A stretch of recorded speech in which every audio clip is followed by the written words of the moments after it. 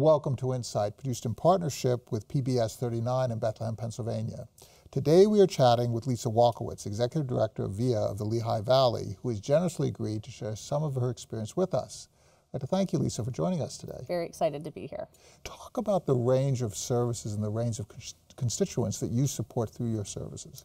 The different types of services that we offer, we really focus on employment and helping people find the job or the career that they are the most interested in. And a lot of that is driven by the fact that Pennsylvania is an employment-first state, and that's an initiative that the governor initiated several years ago, and that means that the first and most desired outcome for individuals with disabilities is employment, so that people can find the job that they want. And employment takes on a different look for people depending on what their needs are. Right. So we offer lots of different employment services. We offer community employment, which is supporting people in a job in the community. So whether they're working at Josh Early Candies, which is a local candy store that is in the Lehigh Valley, or if they're working at Lowe's or at the federal courthouse, it depends on what services they need, but they're working in the community at those places. And we'll provide coaching and support to help them get that job and then keep that job.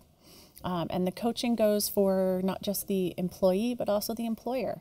Sometimes it can be a little challenging to help to navigate working with an individual with a disability if it's new for an employer. And we're there as a resource to help employers learn what different skills the person is coming to for the job. And then we also help the person that is coming to the job learn the skills that they need. So there's always a coach that's available to help with that.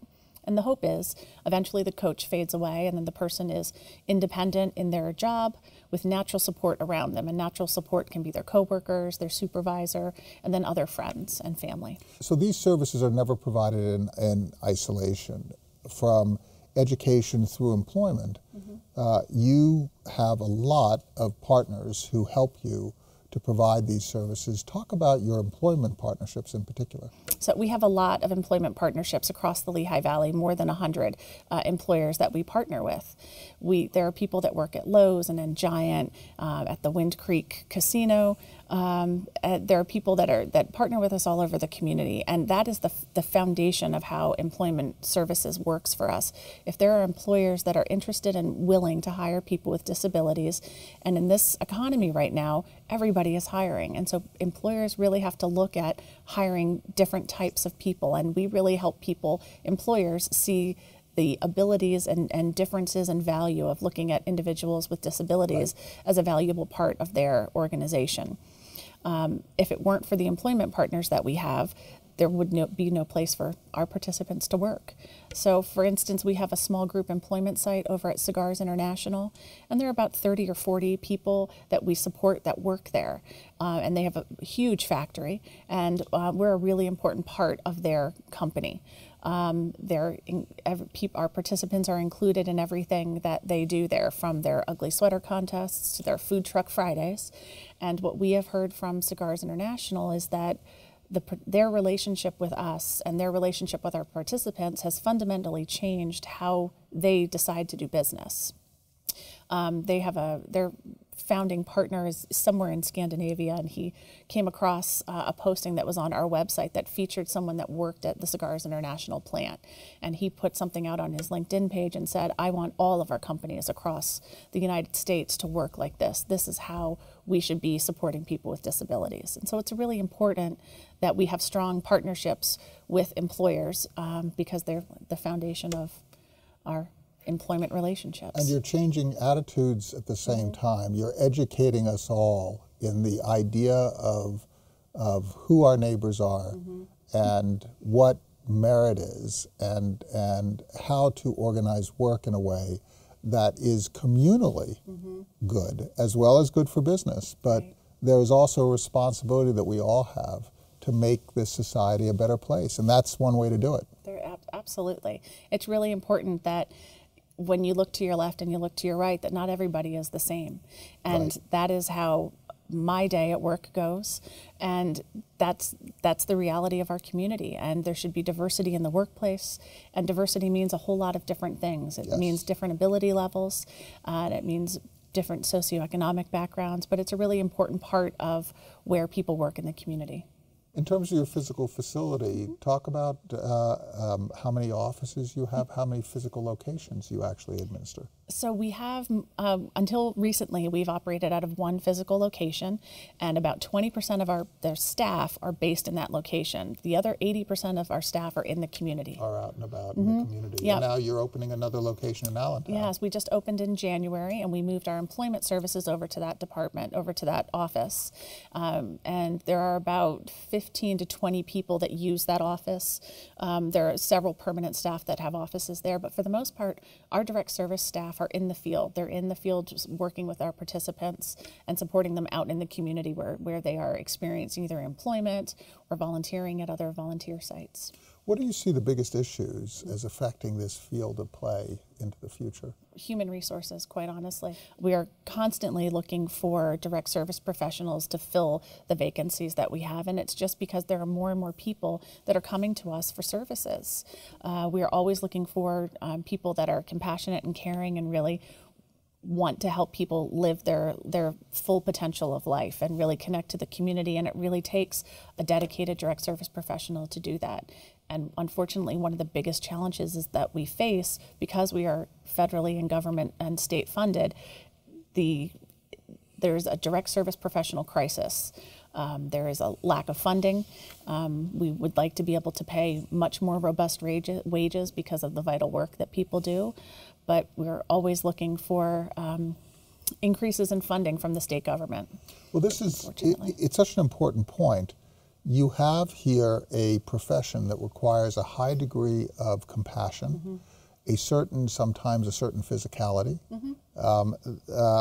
It requires a high degree of education. So you have compassion, there are some physical challenges, there's education, right? And then there's sort of a spirit, which is not just compassion. Right. It's also spirit, right? It's this idea of being a true believer in people of different abilities, and being creative in finding ways that people can exercise their abilities. How do you navigate that, given the financial restrictions that you have? Because you can't throw money at the problem; it won't go away. It's really challenging. We are really building a really strong employee engagement program because we want people to realize how important our staff, how important they are to us. You don't want them leaving for other jobs. We don't want them to leave, and it's really important that they know that we value them. They are the backbone of what VIA does and what VIA stands for, helping people live their life of full potential. And we provide incredible amounts of training to people. If they're looking to advance their career and looking to increase their education, we have a great education reimbursement program. We want people to grow with us. It's one of our core values is growth. And we really focus on helping our staff grow with us, just like we do for our participants. We want our participants to grow when they are, whatever service they choose to be with us in employment or our community connections program. And we have the same belief in our staff. We want our staff to grow with us and mature with us and spend their career with us. And that is very challenging when we are up against a very stagnant wage ceiling. It's very challenging. That's why we have such a robust development. Our vice president of development goes after funding for us so that we can increase wages, so that we can put a new roof on our building, so that we can fix our elevator when it's broken. These are all things that the government funding that we receive just can't address. So we have to have a very robust development program so that we can address all of those extra needs that we have. Do you feel that the training ecosystem, the educational ecosystem, is sufficiently robust to meet your needs? I think that it is, and it's growing. So Penn State Lehigh Valley just added a very specific program, and I'm not sure if it's a 4-year degree program or a 2-year degree program that's specific for direct service professionals. So the Lehigh Valley is responding to the growing demand for direct service professionals. And quite honestly, the degree, as you mentioned, there's this je ne sais quoi for an individual, a direct service professional coming to us. You can have a degree in lots of different things. We will train you. If you have that spark and you have that drive to want to help people reach their full potential, we will get you the training that you need in order to do that. And there are some specialties that we offer that you have to have a very specific degree, like our behavioral support services. But for our employment services and for our community connections program and our pre-vocational workshop, we'll train you if this is the field that you want to go in.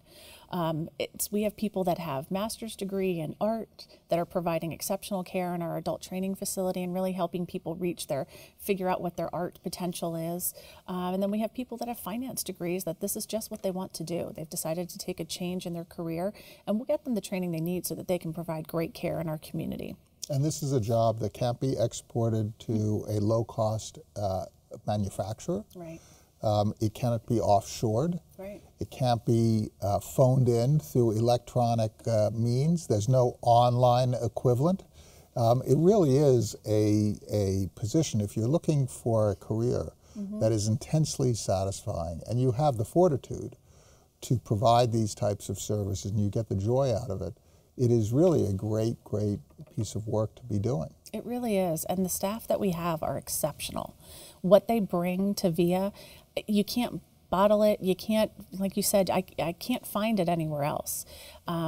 That's why it's so important to us to really engage our employees, the ones that are there, the 230 to 240 that we have right now, and get them to want to stay with us. They could choose another career, but they choose to be with us. And so how do we keep them interested and engaged? And part of that is a really intense training program, trainings in things that they might be interested in, whether they want to focus on mental health or they want to focus on autism. We can help you find training in that. If you want to go back to school and get a degree and get an associate's degree or a bachelor's degree, we have an educational reimbursement program. We're really invested in investing in our employees and investing in our staff so that they stay with us.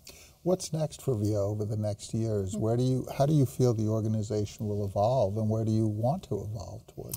We've been in this community since 1952, so we have a lot of history here, and we want to continue growing the services that we provide. We've also served the Lehigh and Northampton County area for many years, and part of our growth style is now we're creeping into Carbon Monroe and Pike County, and also portions of Bucks and Berks County, because there's a great need for services for people with disabilities, particularly in the northern area. There's not a lot of services for people with disabilities in the northern tier, and so it's important to us to grow that way as well. A truly important service to the community.